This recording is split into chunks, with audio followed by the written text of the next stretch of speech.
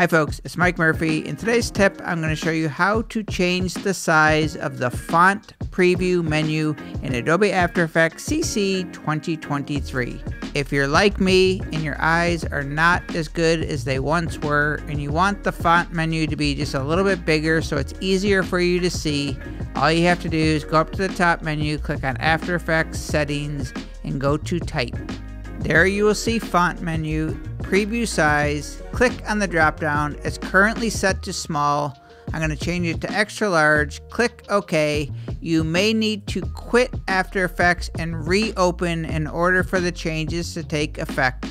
Once you reopen After Effects, select a text layer, and then when you go into the character panel or the properties panel, you will see the font preview nice and big. My name is Mike Murphy. Cheers.